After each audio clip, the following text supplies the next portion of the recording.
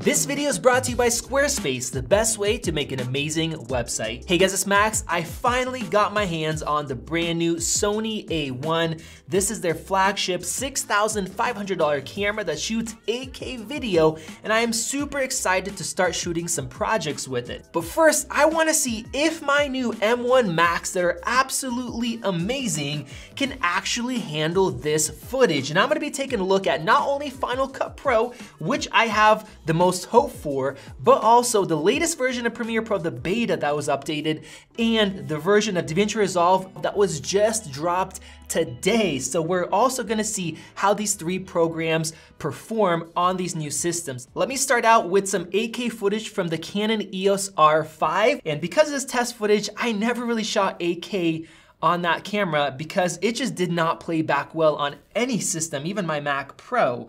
Now, this footage right here isn't even the H.265 10-bit footage. This is standard footage, and as you guys can see, we're getting some dropped frames right there in Final Cut.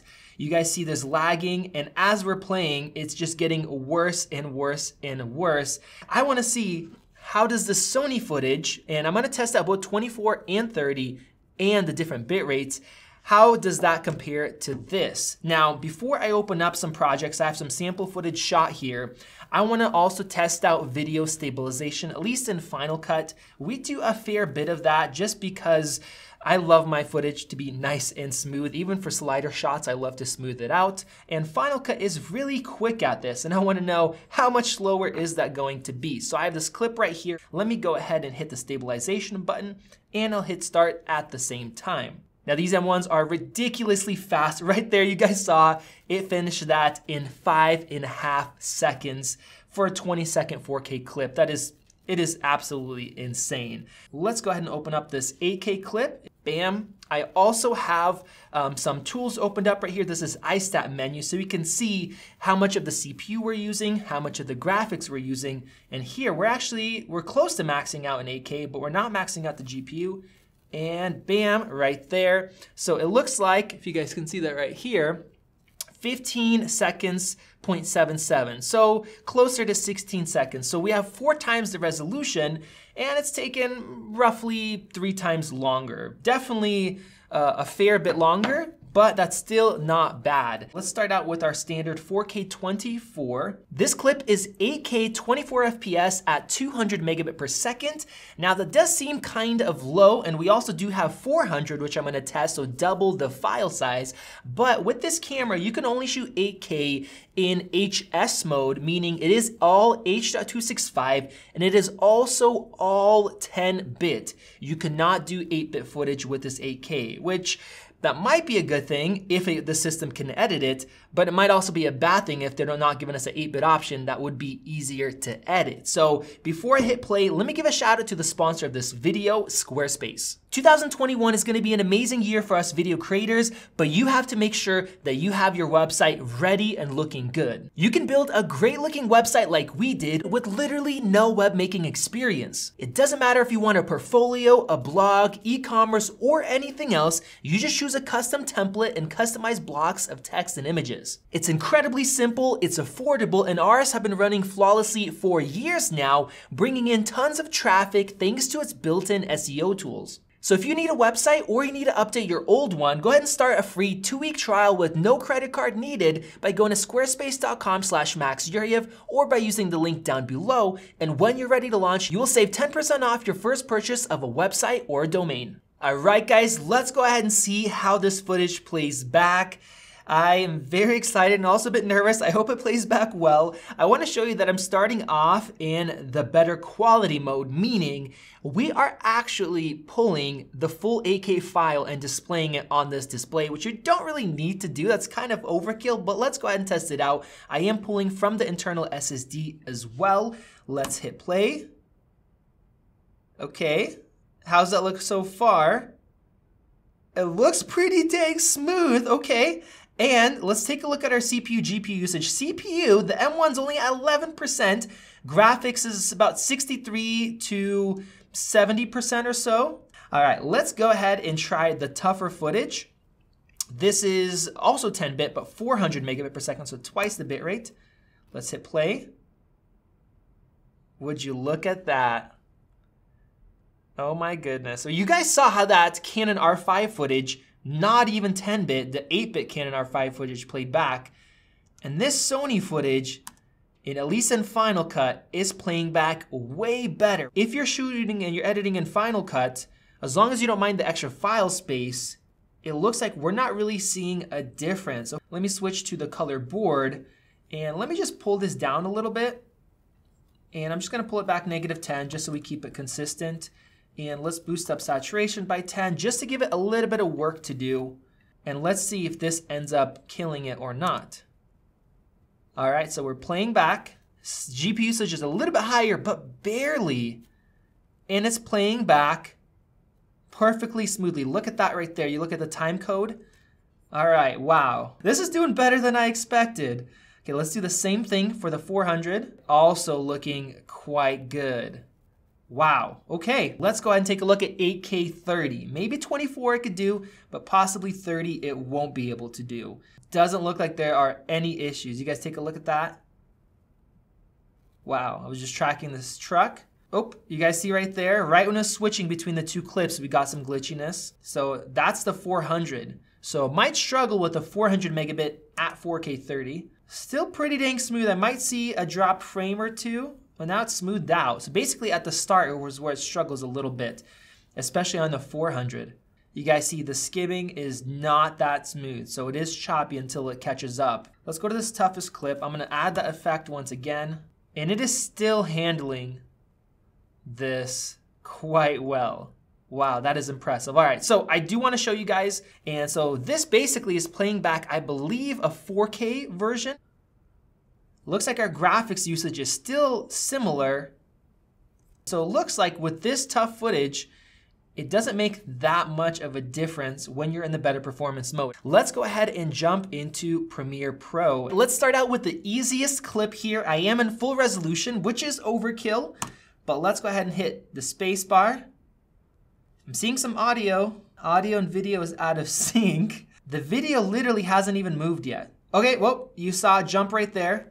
It jumped to almost the end. The frame hasn't changed whatsoever. That is not good news. All right, we're in the second clip now. Literally, the frame has not changed. All right, let me hit pause. That is a whole different experience compared to Final Cut. It's still trying to stop. Oh, it updated some of the old clip, not even the new clip where it's been at. Let me go easier on it. Let me go to 1/4 of the resolution. All right, well, it actually started playing back that time. We saw some glitches at the start, and then it smoothed out.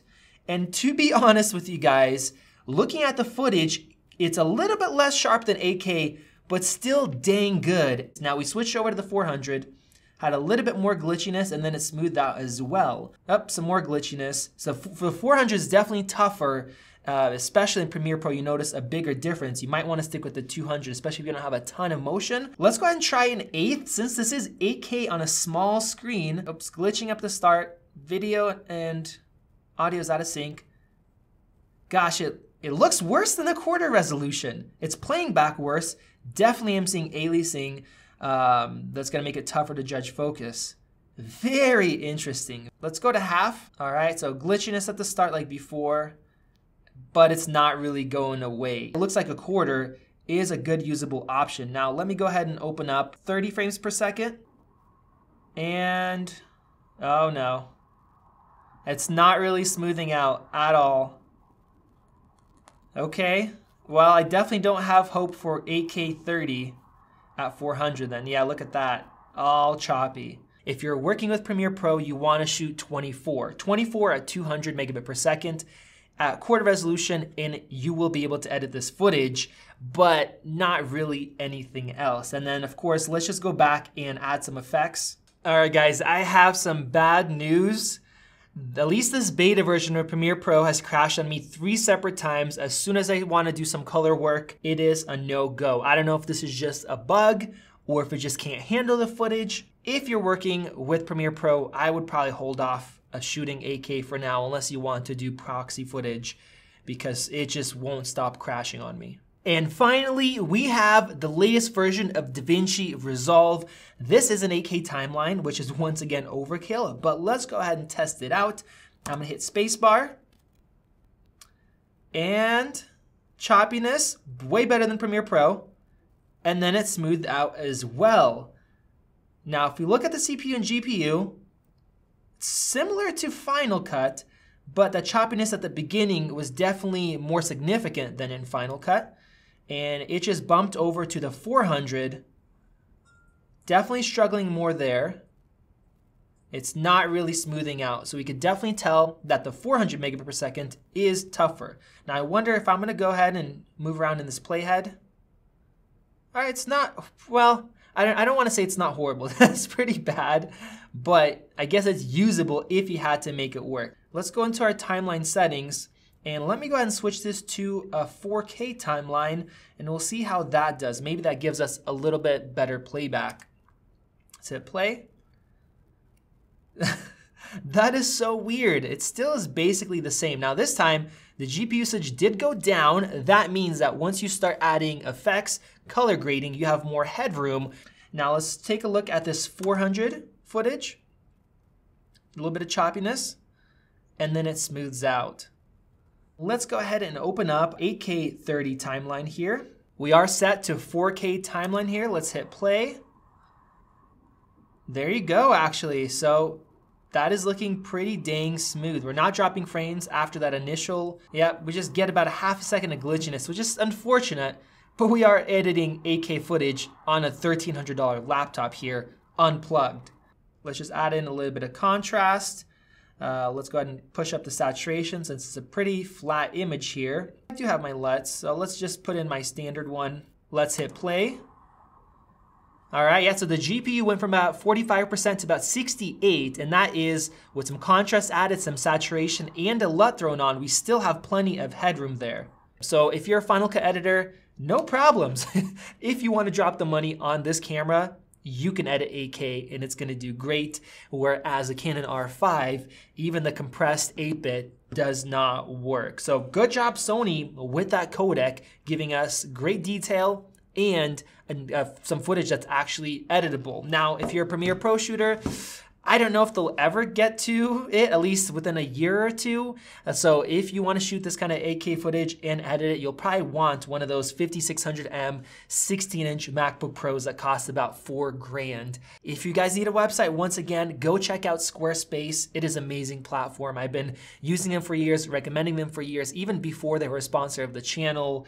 And you don't even need a credit card to try it out. We have links down below. I'll see you guys in the next video.